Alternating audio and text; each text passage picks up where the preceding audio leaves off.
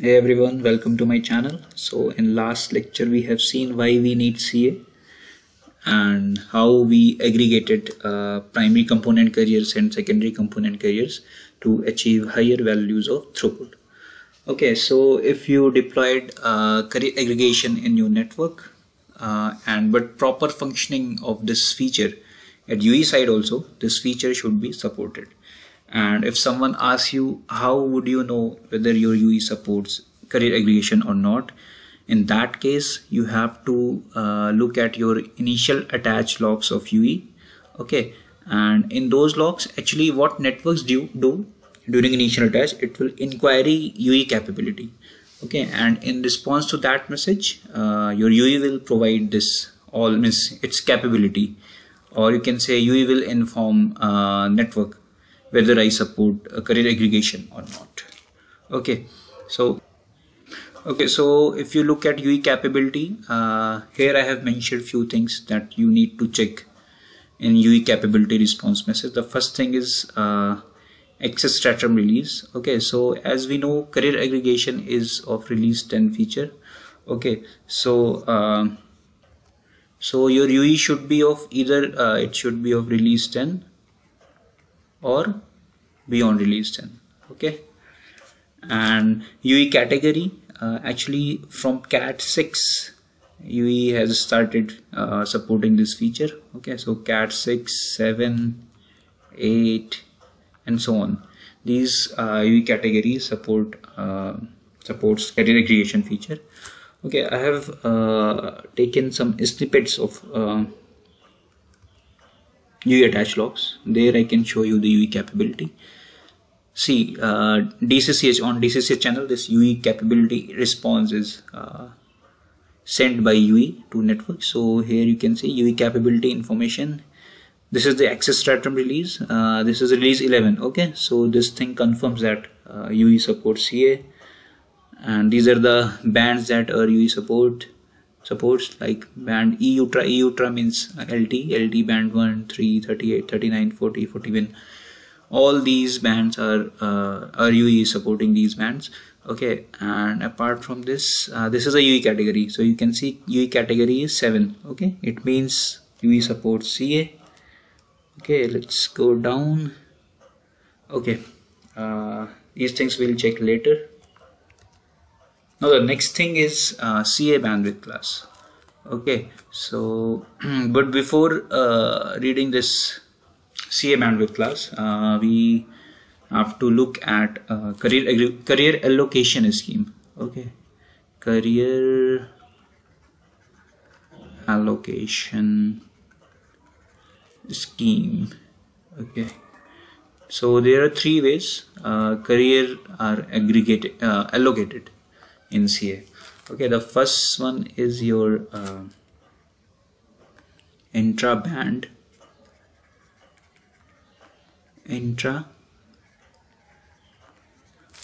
contiguous. The second one is your intra band non-contiguous. Okay, it's non-contiguous. And the third one is your interband. Interband will always be a non-contiguous, so no need to mention whether it's a contiguous or non-contiguous. So let's come to this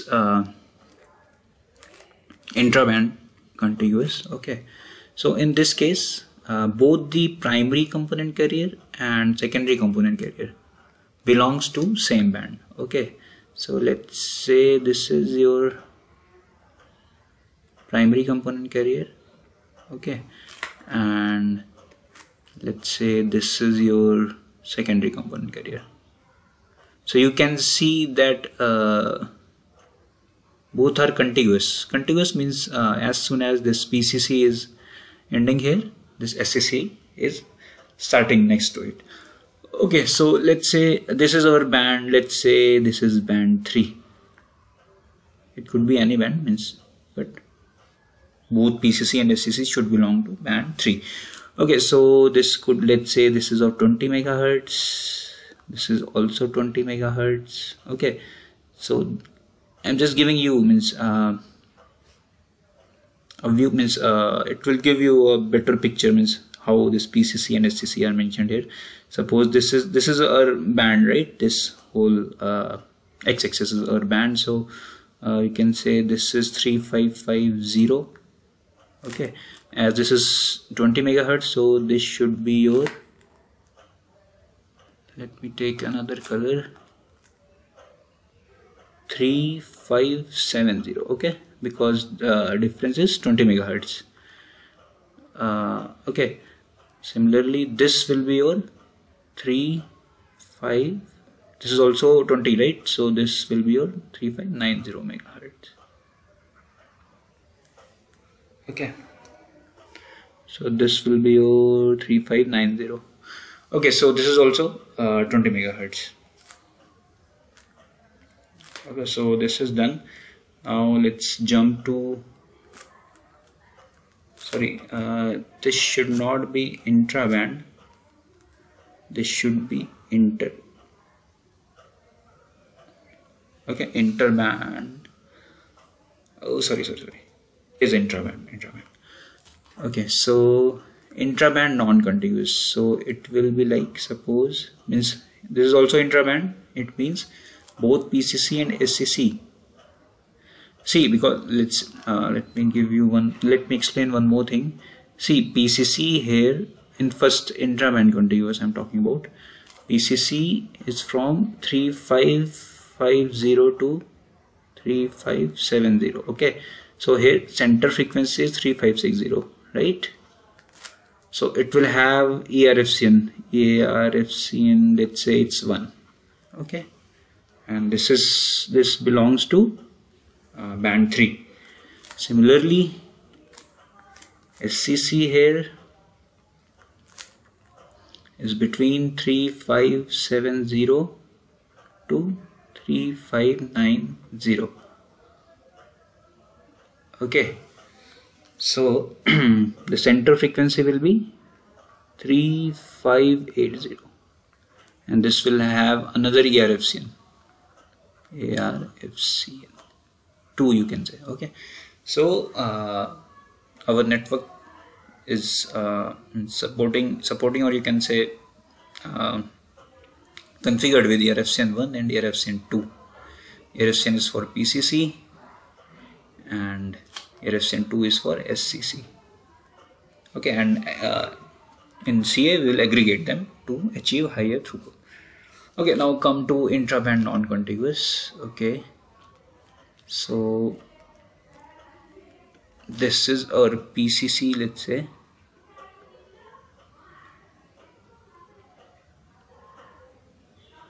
because I have taken these value 3550, 3570 randomly.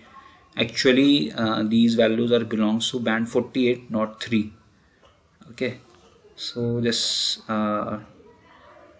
for better understanding I have considered these values. Okay, so this is PCC, let's say it's again from 3550 to 3570, 20 megahertz again.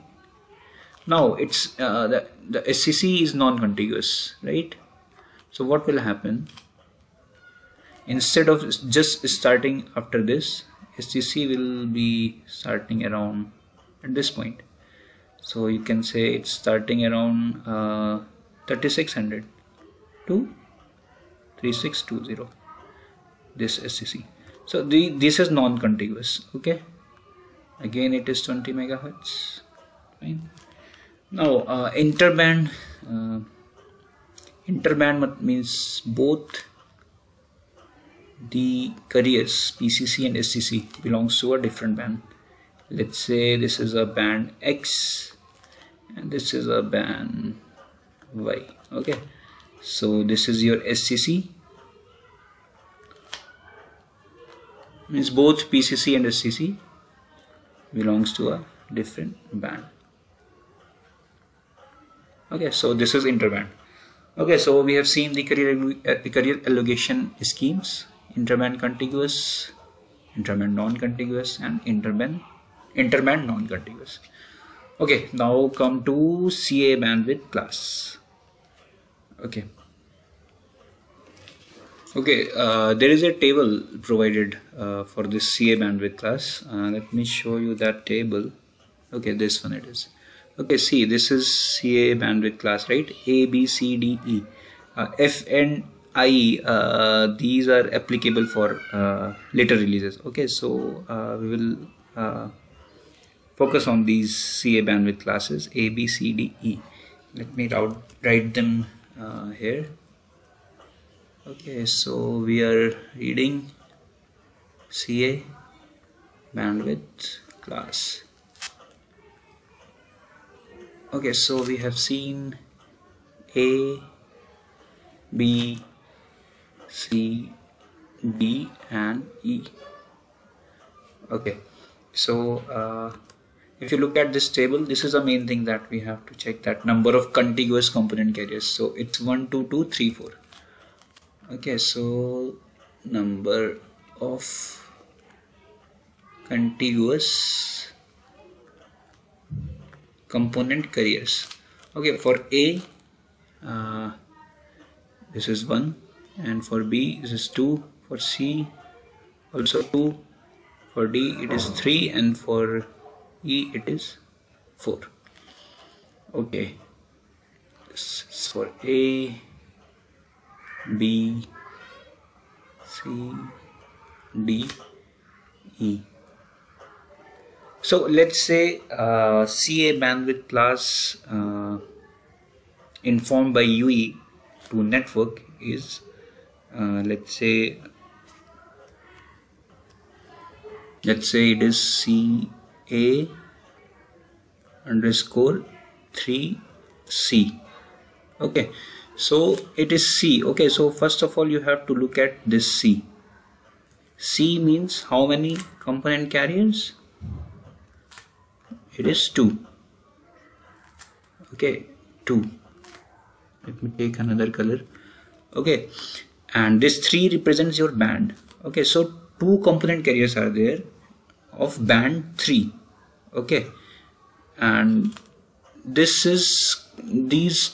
is contiguous component carriers. Okay, so if you now let me draw the diagram so things will be more clear to you. So as I told you, this is band 3. Okay, this is for band 3, and C denotes, this is actually this C underscore 3C, it is reported by UE to network that this is my CA bandwidth class. Okay, and so what we will get from this, what network will get from this is that UE supports band 3 and its CA bandwidth class is C. Okay, so 2 contiguous component carriers are supported by this UE. Okay, so 2 contiguous component carriers are supported.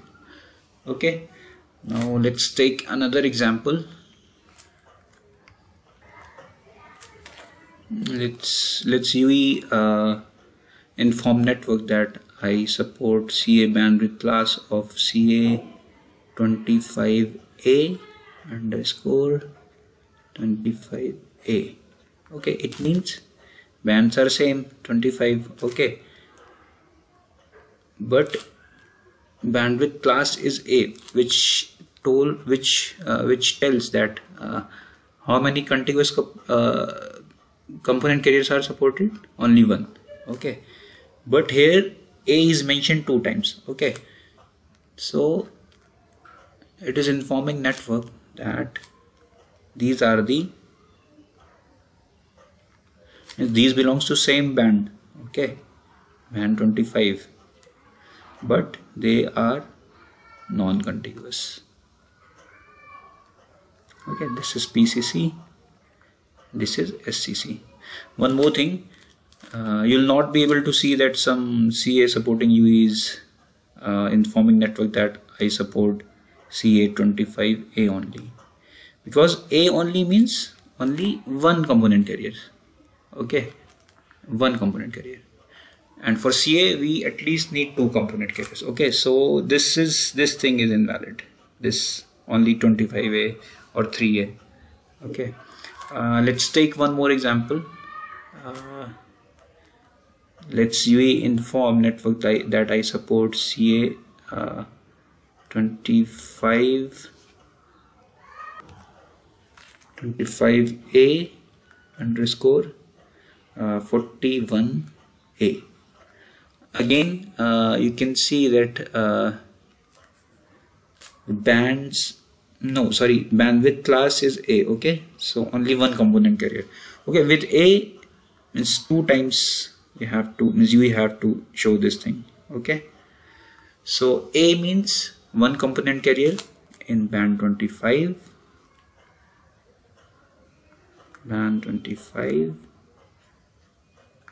and another component carrier in band 41. Okay, so this is the case of interband non-contiguous. Okay, so in this way CA bandwidth class is informed by UE to network.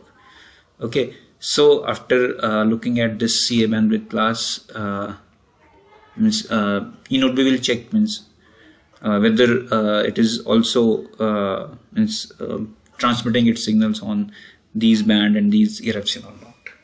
Okay. Okay, so if you are working in lab, so make sure that your eNodeB is broadcasting its signals on the bands which UE supports, right? Only then you can continue your testing or whatever you want to do. Guys, let me show you the UE logs also. I have taken snippets for this CA bandwidth class. Okay, so these are the snippets. We have already seen UE category. Okay, now this is CA 1A 3A. How? See, 1A 3A means band 1 and band 3. Okay, so this is information of band 1. Now come to the DL. Actually we are talking about CA in DL only, right? Some UE also supports CA in uplink direction also, but right now we only discuss about CA in downlink direction. Okay, so let's search for band 1. Okay, so this is the band E ultra 1. Okay, in downlink this is A. Okay, means only 1 component carrier, correct?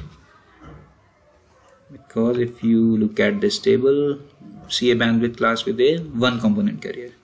Okay, as I said, only 1A is not valid. Okay, with 1A we also need some, because with single component carrier CA is not applicable. Okay, so they have mentioned 3 also here.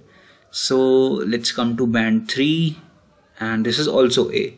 Okay, so CA 1A 3A means 1 component carrier from band 1 and another component from band 3, and both are non-contiguous because these are interband, right? Band 1, band 3 are different band, so interband non-contiguous it is.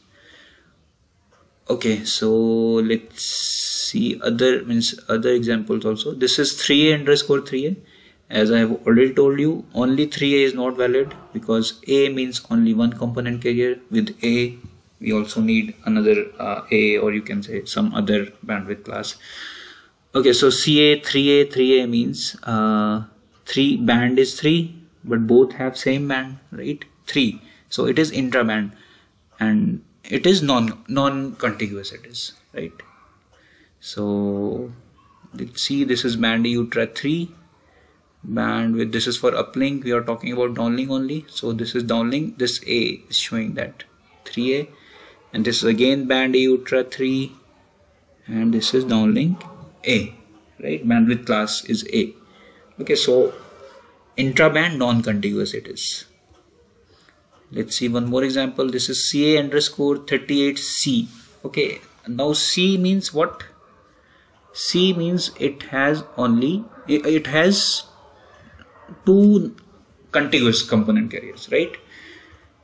So only 38C is valid, but if you write 38A, then it's not valid, because for A only one component carrier is present, which is not applicable for CA. But yeah, C is valid because for C, two component carriers are valid, right? See. Okay, so this is 38C, means two component carriers are there, only one band is there, so it means intra-band contiguous it is, right? Intra-band contiguous. So let's see in logs, this is band 38 and CA bandwidth class downlink C. Okay, so both the carriers belongs to band 38 and both are contiguous. Fine, let's go back to our UE capability tutorial. Okay, now next is your this CA bandwidth, bandwidth combination set. Okay. Guys, before starting that bandwidth combination set, let me give you one more example. As we have seen 38C, right? CA 38C. So let's take another example, CA 40C. Okay, 40C means, if you look at table, two component carriers are there. 40 represents your band. Okay, so let's draw it.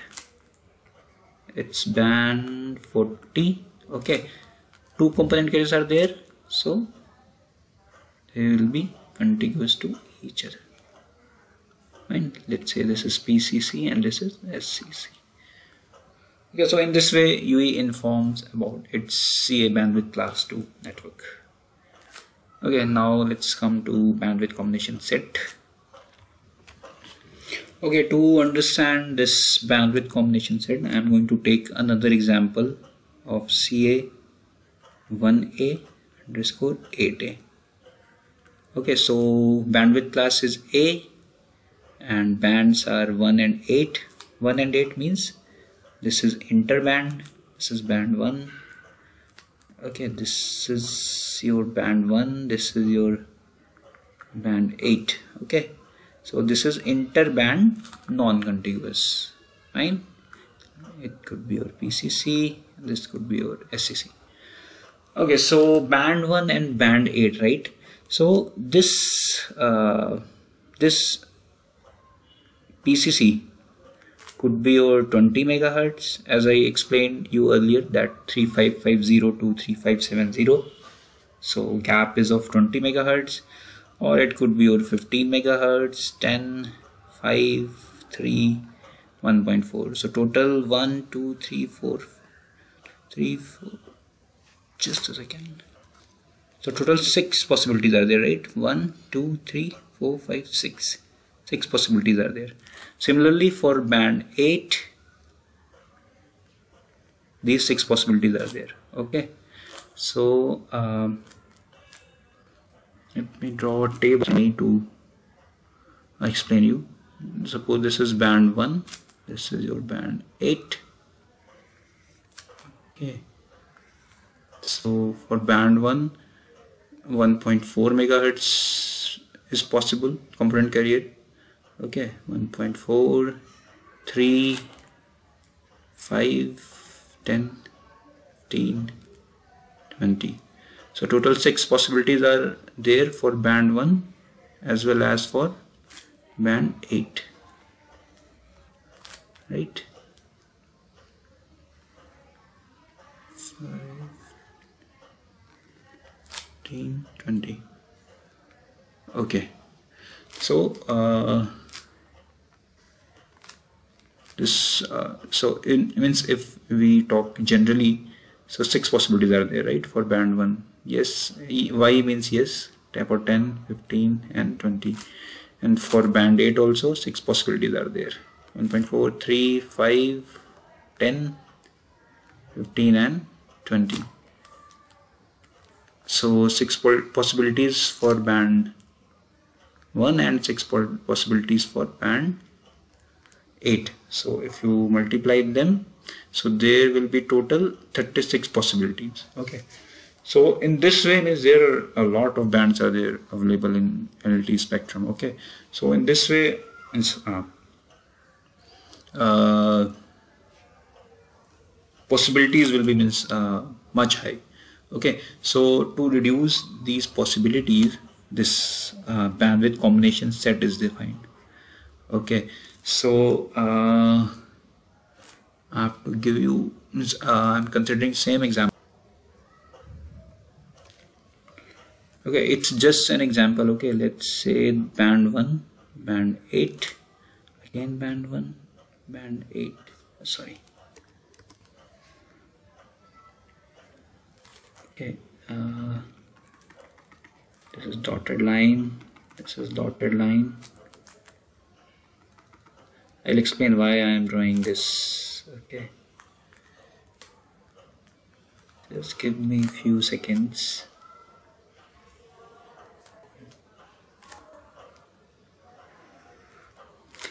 Again, we have 6 possibilities for these bands, like 1.4, 3 megahertz, 5 megahertz, 10 megahertz, 15 megahertz, and 20 megahertz.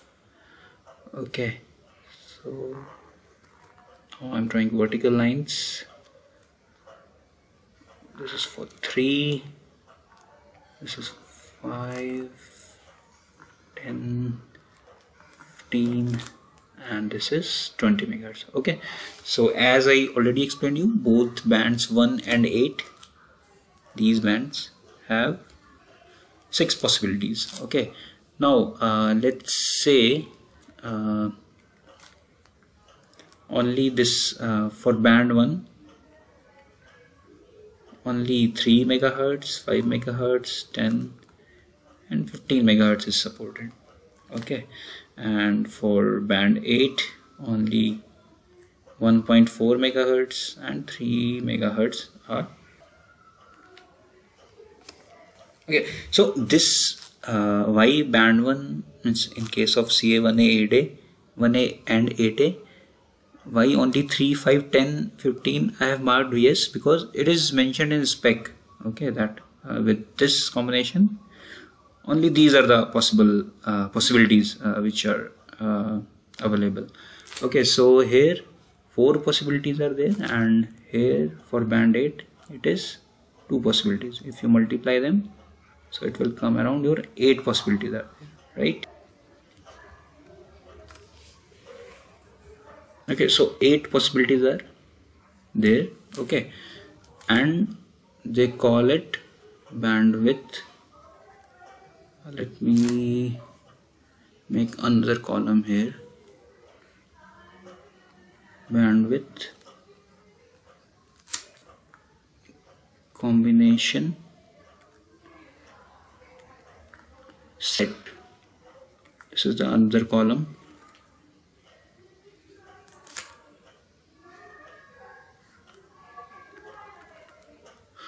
Okay, so they call it bandwidth combination set 0. This is all mentioned in the spec. Okay, similarly for this, let's say I am putting these y randomly. Okay, let's say for band 1 again 5 is supported, 10 is supported, 15. Okay, and for band 8 3 is supported and 5 is supported, 10 is supported. Okay, I have put these y, or you can say yes, randomly. Okay, so total possible values are 3 multiplied by 3, so 9 possibilities are there, and they call it bandwidth combination set 1. Okay, so you can say, means in similar way other bandwidth combination sets are also possible, 0, 1, 2, 3. Okay, so in our example you can see that so far 8 plus 9, this 8 from bandwidth combination set 0 and 9 from bandwidth combination set 1 are available. Okay, so if you total them, so it will come around 9 plus 8, 17 combination. Okay, so instead of supporting 36 combination only, instead of supporting 36 possibilities, only 17 possibilities are there. Okay, this is just an example, means if you read the spec properly, then you will get the exact combination set values. So this is all about from UI capability point of view. So now we are left with SL addition and your SL addition and activation. Okay, these two things are left. Okay, so we will cover this in another lecture. Okay.